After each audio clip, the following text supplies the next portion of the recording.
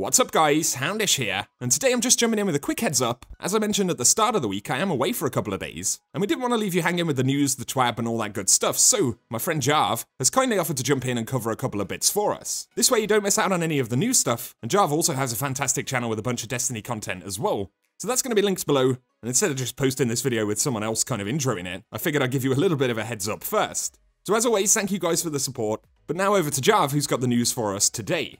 Firstly, a special thank you to Houndish. I really appreciate this opportunity. So as we know guys, this week has been a little busier on the news front and Bungie shows no sign of stopping with This Week at Bungie. So we get a bunch of details about the Garden of Salvation raid and the contest modifier that will be launching alongside that, a fix to an annoying UI bug, and how Destiny 2 will launch over on Steam from October 1st, as well as a few other things to round up in this video guys. So if you enjoyed the video, be sure to leave a rating down below. That super helps us out here on the channel. But without further delay, let's jump into it. So earlier this week, Bungie released their latest Vidoc, which talked about Shadowkeep, what's coming in year 3, and the future timeline for Destiny 2.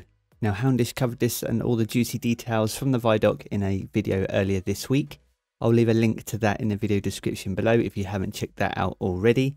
And in the TWAB this week though, Bungie kick it off by saying that on Saturday, October 5th, Guardians will venture into a new raid, the Garden of Salvation. Many of you have seen the Black Garden before, but don't be fooled, this is an entirely new challenge that awaits us.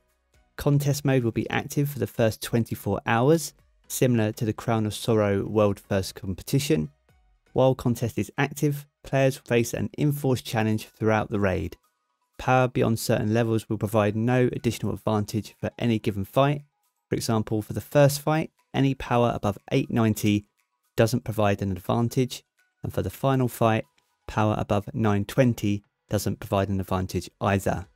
After the 24-hour period ends, contest mode will be disabled, and players can take full advantage of their higher power to overcome the raid's challenges.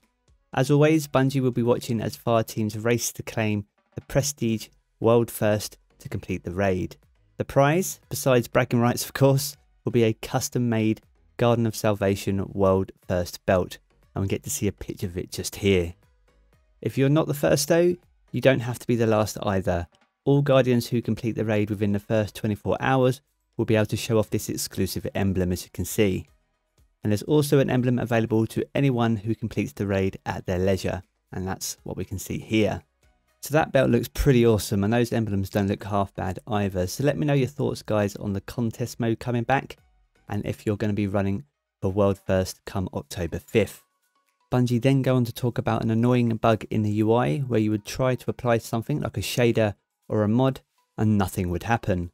The bar would fill up, but the desired action would not be applied. Sometimes it would fail multiple times, and I know personally I've experienced that many times. Now back in update 2.5.0, a fix for this was released. It worked, kind of, but any fix that doesn't completely solve the problem is no fix at all. Now Bungie have a fix that should squash this bug for good, and that should come with Shadowkeep on October 1st. Now the dev team go on to explain the issue and exactly what they're doing to fix it. Now the inconsistency of the apply button stems from overly aggressive safety features designed to protect your character from any accidental UI interactions. Now the first safety feature was cursor movement detection, so if they noticed any amount of cursor movement while the button was being applied, it would cancel that to prevent you from accidentally applying your action to the wrong item. It's fairly easy to experience a small amount of movement, especially on a mouse while you're clicking a button, and this restriction impacted PC players much more than console players. They removed the cursor movement detection in 2.5.0 with only checks to see if the cursor had moved off an item.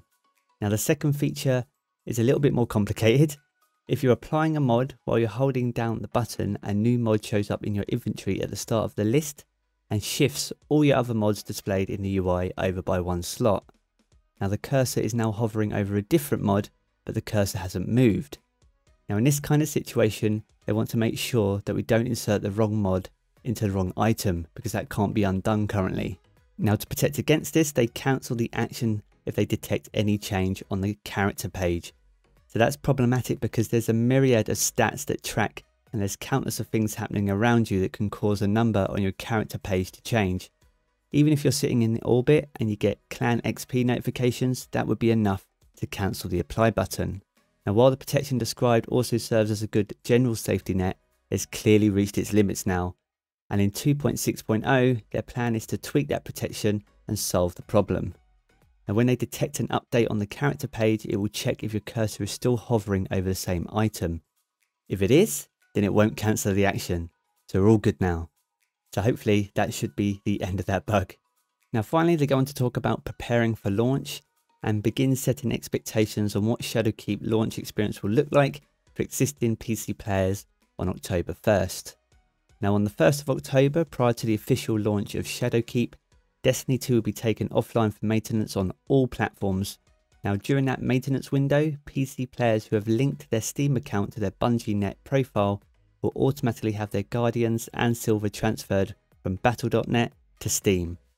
Once the maintenance concludes, Shadowkeep has officially launched, and PC players who have undergone the Steam linking will be able to launch Destiny 2 on Steam and immediately access their Guardian and Silver. However, migrated PC players should be aware that there will be a delay in transferring Destiny 2 Forsaken licenses from Battle.net to Steam. After the launch of Shadowkeep, Forsaken license transfers for Steam-linked PC players will continue in the background until they're all complete. Now, while that work is underway, PC players can access all Destiny 2 content not reliant on the Forsaken license, as well as the new Shadowkeep content if they own that on Steam. And of course, all new light content will be available to all players for free from the 1st of October. Now here they list exactly the examples of content that will and will not be available. So examples of Forsaken content that will not be available to migrated PC players during that window is the Forsaken campaign missions, Forsaken quest content, the Last Wish raid, and the Shattered Throne dungeon. They go on to show that examples of Forsaken activities that will be available to players immediately, since they'll be bundled in with new light. So that'd be things like Gambit playlist activities, Forsaken strikes in the strike playlist, Forsaken maps in Crucible for example, patrols on the Tangled Shore, and on the Dreaming City. Now a few more important details to note. Players should also be aware that any Battle.net codes they possess for Destiny 2 must be redeemed on their Battle.net account before they perform their PC migration. Players who have already prepared for PC migration have until the start of Destiny 2 maintenance on the 1st of October to redeem any unused Battle.net codes. This is to make sure that you have your license transfer ready for your Steam account. Also, from October 1st, any existing PC player who links their Steam account to their Bungie profile will automatically be migrated forward to the Steam ecosystem. To prevent unintentional loss of Guardians, game licenses and Silver, it is imperative that all PC players make sure they're linking their correct Steam and Battle.net accounts to their Bungie profile. Lastly, they go on to explain how new light will impact their existing progress for Red War, Curse of Osiris, Warmind, and the Forsaken campaigns. Now on October 1st, after Destiny 2 update 2.6.0 rolls out, players who have not completed any of the above Destiny 2 campaigns will have progress towards these campaigns reset. For example, any player who has not completed the Forsaken campaign will have to restart that campaign after the maintenance window on October 1st. It's worth noting, however, that most endgame activities will generally be available to players as soon as they unlock their corresponding destinations. This is part of the accelerated player progression that will be introduced with new light on October 1st. And that pretty much wraps up the TWAB for this week. The hype train is well and truly about to leave the station, guys, and we are just one more TWAB away from Shadowkeep. We are so close, I can almost taste it. But let us know your thoughts in the comment section below. Are you going to be jumping in on day one into the Garden of Salvation raid? Are you happy that the UI fix is finally in place for that annoying bug? And are you going to be ready for your PC campaign once Shadowkeep transfers to Steam on October 1st? I'm going to jump back into the game as always. If you're new to the channel, be sure to hit subscribe to keep up to date with all the latest Destiny 2 content. Otherwise, thanks again to Houndish for the opportunity, and a huge thank you to you guys for tuning in, and whatever you guys are up to, we hope you have an awesome day.